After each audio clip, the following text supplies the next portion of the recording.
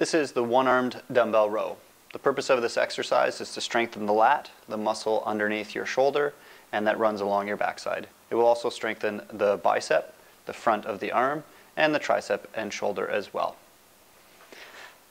Position yourself on a bench where you can be supported with the opposing hand.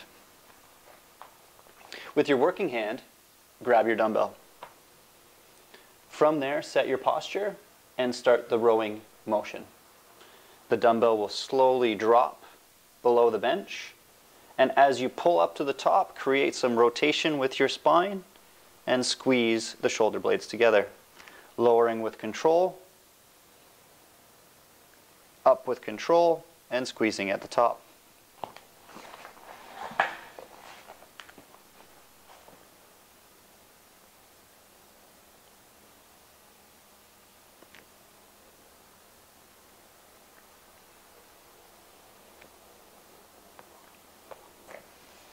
And that is the one-arm dumbbell row.